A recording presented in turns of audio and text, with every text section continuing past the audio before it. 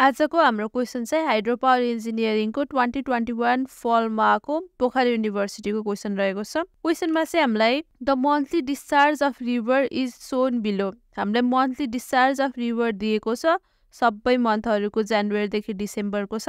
If full supply water level at intake is 1200 EMSL, intake लेभलको फुल supply दिएको छ र टेल रेस वाटर लेभल पनि दिएको छ। इनर्जी प्राइस चाहिँ 30 मेगावाट पर आवर छ र फिक्स्ड आवर कस्ट चाहिँ 15% भनेर दिएको छ। भ्यारिएबल कस्ट चाहिँ 7000 पर किलोवाट अनि अपरेसन एन्ड मेन्टेनेन्स चाहिँ 3% of variable cost. Economic life of plant is 40 years. Turbine efficiency चाहिँ 96% दिएको छ। अब यो सबै गिभन डाटाबाट चाहिँ फाइन अप्टिमम डिजाइन फ्लो, हामीलाई डिजाइन फ्लो र probability of accidents of flow, फर्स्टमा चाहिँ हामीलाई डिजाइन फ्लो फाइन गर्नु पर्यो, त्यसपछि probability of accidents of flow, यो भनेको पर्सेन्टेज अफ टाइम क्यालकुलेट गर्नु पर्यो। सेकेन्डमा चाहिँ क्यालकुलेट अप्टिमाइज इन्स्टल क्यापेसिटी, हामीलाई install capacity, form and secondary energy calculate गर्न भनेको छ। यसको लागि चाहिँ सबभन्दा सुरुमा यो टेबल बनाऊँ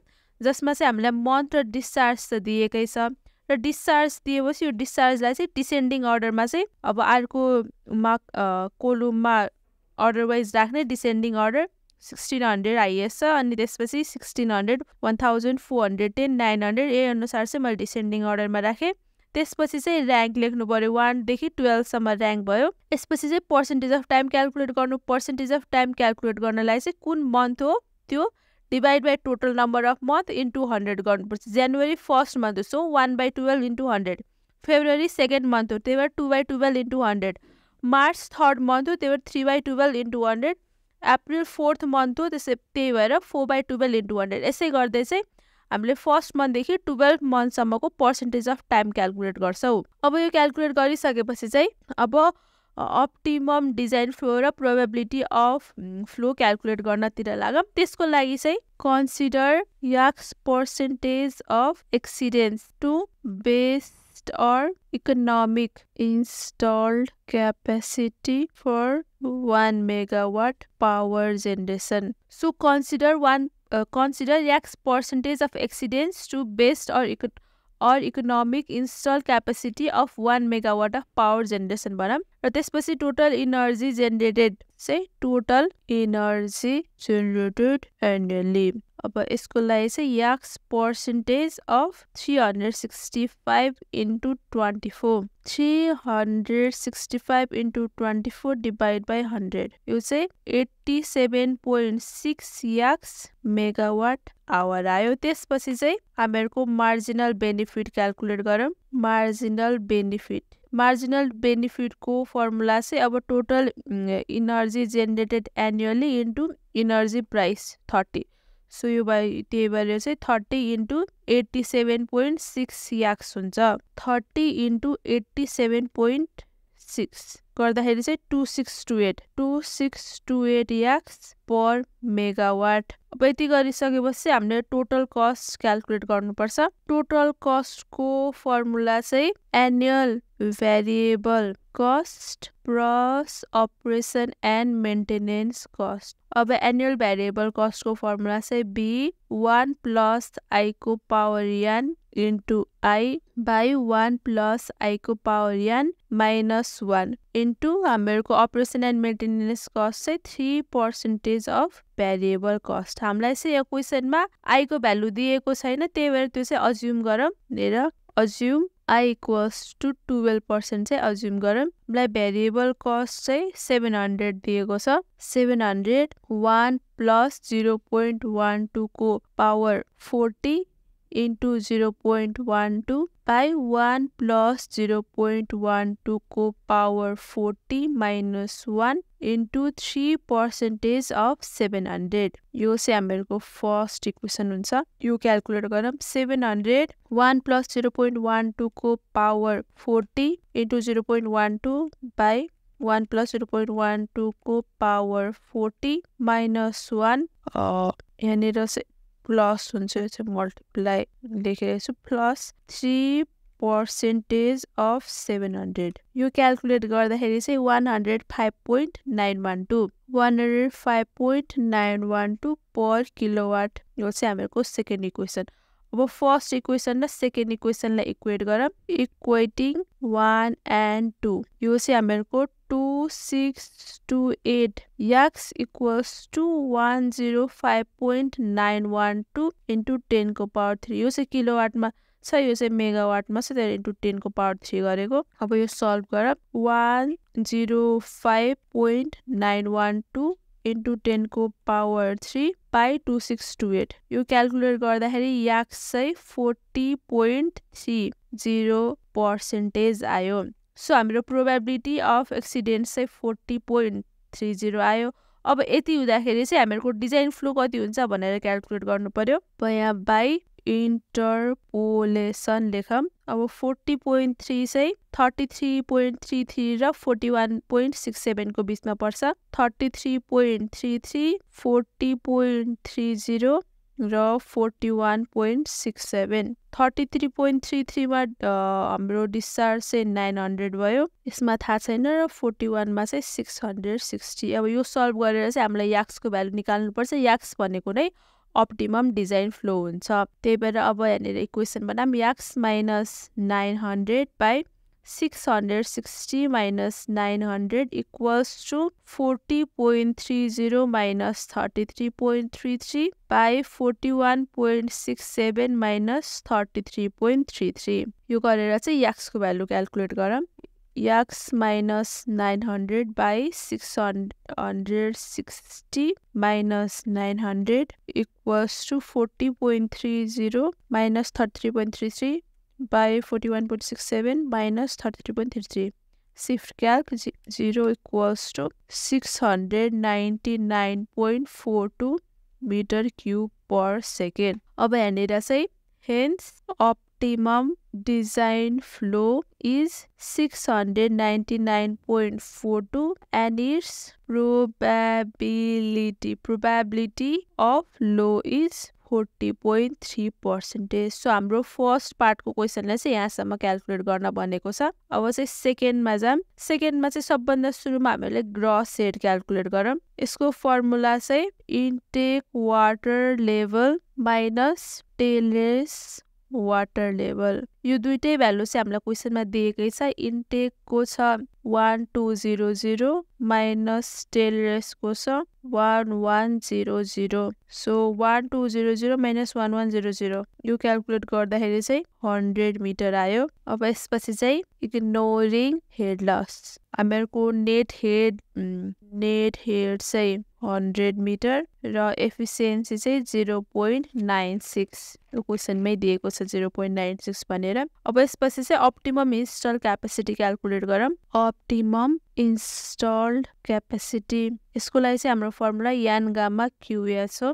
अब एफिसिएन्सी त हामीलाई दिएकै छ 0.96 गामा 9.81 हामीहरुको डिस्चार्ज चाहिँ हामीले अप्टिमम डिजाइन फ्लो डिस्चार्ज चाहिँ 699.42 निकालेका छौं 699.42 इन्टु हेयर चाहिँ 100 यो क्याल्कुलेट गरौँ 0.96 इन्टु 9.81 इन्टु 699.42 इन्टु 100 यो क्याल्कुलेट गर्दाखेरि चाहिँ 658,685.779 यो चाहिँ हामीहरुको किलोवाटमा आयो यसलाई चाहिँ डिवाइड बाइ 1000 गरेपछि चाहिँ हामीहरुको मेगावाटमा आउँछ यो चाहिँ हामीहरुको 658.68 मेगावाट भयो अब यसपछि हामीहरुले टेबल बनाउनु पर्छ टेबलमा चाहिँ सबभन्दा सुरुमा मन्थ फ्लो डेज यति लेख्दै गरौँ मन्थ जनवरी फेब्रुअरी मार्च चाहिँ हामीहरुको मन्थ भयो फ्लो चाहिँ यहाँ अगाडिबाट हेर्दै लेखौँ 185 145 चाहिँ फ्लो भयो त्यसपछि डेज अब यसपछि चाहिँ हामीहरुको मन्थ हामीहरुले जनवरी देखि डिसेम्बर सम्म लेख्यौं फ्लो पनि क्वेशनमा दिएको छ त्यो लेख्यौं र डेज कुन मन्थमा कति डेज हुन्छ भनेर पनि लेख्यौं अनि त्यसपछि design discharge हामीहरुको optimum design flow चाहिँ 699.42 छ यदि कुनै पनि डिस्चार्ज 699.42 भन्दा बढी छ भने त्यसको ठाउँमा त्यही नै हुन्छ यदि यहाँ 900 अब 900 1600 1600 1410 त 699.42 भन्दा बढी छ त्यही भएर त्यहाँनिर चाहिँ हामीले डिजाइन डिस्चार्ज चाहिँ 699.42 राख्नुपर्छ र त्यो भन्दा सानो भएको चाहिँ जस्ताको त्यस्तै हुन्छ। अब यसपछि चाहिँ पावर क्याल्कुलेट गर्नुपर्छ। पावरको लागि फर्मुला चाहिँ यान गामा क्यू याच हो। अब यो क्याल्कुलेट गरौँ। हामीलाई क्वेसनमा एफिसिएन्सी 0.96 दिएकै छ, गामा 9.81। अब क्यू चेन्ज हुँदै जान्छ र याच चाहिँ 100 इन्टु क्यूको ठाउँमा ए राखौँ। अब यसपछि क्याल्क गरेर फर्स्टमा चाहिँ हाम्रो डिस्चार्ज 185 लाई चाहिँ किलोवाट भन्दा पनि यसलाई गिगावाटमा राखौँ, त्यही भएर डिभाइड बाई 1000 राखिराखौँ। क्याल्क 185 गर्दाखेरि चाहिँ 174.22। त्यसपछि छ 145 चाहिँ 136.55, 110 मा चाहिँ 103.59, 65, 61.21, 55, 51.79 भनेपछि यसलाई 1.8 राखौँ। अनि 115 मा चाहिँ 108.30, 660 हुँदाखेरि चाहिँ 621.56 अनि 699.42, यो चाहिँ 658.68। यो चाहिँ हामीहरूको 1 2 यहाँनिरसम्म चाहिँ सेम नै हुन्छ र लास्टमा छ 415, यो चाहिँ हामीहरूको 390.83 भयो। अब यसपछि इनर्जी क्याल्कुलेट गर्नुपर्छ। यहाँनिर चाहिँ थोरै ल्याङ्ग्वेज लेखौँ। If given discharge is less than design discharge 699.42 meter cube per second, then design discharge is given, otherwise it is equal to 699.42। If given discharge चाहिँ डिजाइन डिस्चार्ज भन्दा सानो छ, त्यो भनेको 699.42 भन्ने छ भने भन्दा सानो छ भने डिजाइन डिस्चार्जको ठाउँमा चाहिँ हामीले त्यही डिस्चार्ज राख्छौँ। यदि त्यो भन्दा ठुलो छ भने चाहिँ हामीहरूको डिस्चार्ज चाहिँ 699.42 मिटर क्यूब पर सेकेन्ड हुने गर्छ। अब यसपछि चाहिँ हामीहरू इनर्जीको क्याल्कुलेसनमा गयौँ। इनर्जीको लागि हाम्रो फर्मुला चाहिँ power into days into 24/1000 gigawatt our.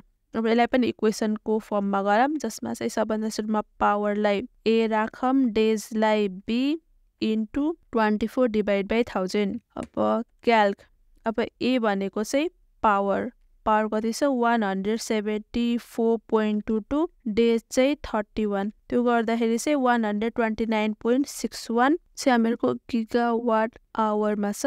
त्यसपछि छ 136.55, यसमा छ डेज 28, 91.76। त्यसपछि 103.59 मा 31 डेज चाहिँ 77.07, 61.21 मा चाहिँ 30 डेज चाहिँ 44.07। त्यसपछि हाम्रो पावर छ 51.8 र नम्बर अफ डेज 31 चाहिँ 38.54। त्यसपछि 108.3 डेज चाहिँ 30, 77.97, 621.56, 621.56 डेज चाहिँ 31, 462.44। त्यसपछि 658.68 अनि डेज छ 31, यो भयो